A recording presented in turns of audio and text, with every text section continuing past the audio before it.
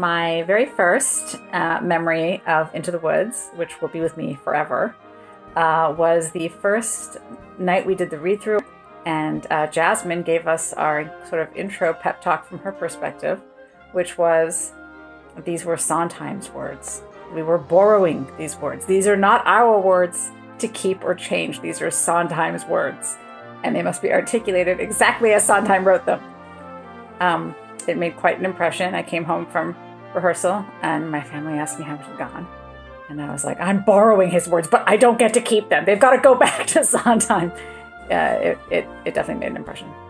How challenging musically the show was, and how it really like stretched. I don't know. I felt like whenever we had to come to rehearsal, everyone was just like very dedicated and serious, and we kind of went straight into rehearsal. But I really loved it about the show. I felt like we really challenged me. It was really challenging. Actually, I remember having to prepare an audition, and it had to be a Stephen Sondheim song. That was really challenging, but figuring out what song to do as an audition for this show was really interesting, because usually we have a little bit more like choice for audition songs, but having to like peruse the Stephen Sondheim catalog for the audition was like really interesting and specific. So lucky for me, as Rapunzel, I got to perform most of my scenes with the amazing Shira Bruskilla as the witch. Watching her shine on stage and deliver one of the most incredible performances was such a treat for me. She was amazing. I got to sing a duet with her, do a funny scene and a more intense scene, and she was incredible. So that was, for me, was really amazing. Well, let's see. Aside from playing a crazy, sarcastic witch, the cast. I just love every single lady who was in that show with me so much. Many of them gave me tips for both on and off the stage, which I still cherish and really appreciate. Playing the role of Cinderella's mother and enchanting the tree. Into the Woods is easily in my top 5 favorite musicals. I love singing through these complex compositions and witty lyrics, and it's really interesting and fun to see how these stories that we all know from our childhood collide and meet and interact, and when we finally learn what happens after Happily Ever After. I was Jack's mother, and the character of Jack very much reminded me of my own son at the time, who I guess in 2014 was 4.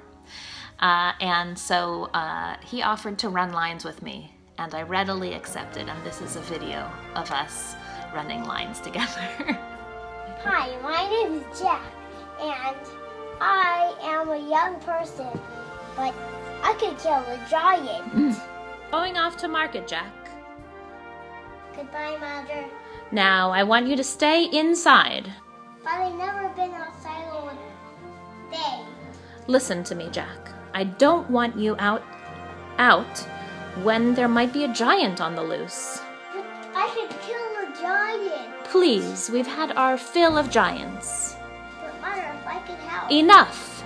Promise me, son, you won't leave your surroundings. But I'm a man now. But I'm a man now. You're still a little boy in your mother's eyes. I want you to promise. Promise! I promise. Into the Woods was like a bucket list show for me. I saw it for the very first time when I was in the 7th grade. Boy, did I fall in love with that show. And I had the entire show memorized by the time 7th grade was over. I absolutely loved the show. I loved all the parts, but the one part I really wanted to play at some point in my life was the baker's wife. So lo and behold, JWRC comes along and says, we're gonna do the Into the Woods. And it was an absolute dream come true for me to be able to play this incredible part. My costume for Into the Woods was probably my favorite costume of all time. I didn't have to worry about ironing it or keeping it clean or neat, pressed, anything like that. The messier, the better. My entire head was covered in tangly gray hair that hadn't seen a barber or a razor in 20 years. My arms and legs were covered in dirt, and the best part of all, I got to do the entire show barefoot. In fact, a student of mine once referred to the show as that one when Mrs. Shamblatt didn't have shoes. Into the Woods was my very, very first show with JWRC, so it will always hold a very, very special place in my heart. It was the only show that I played a woman so far, and a blonde one at that.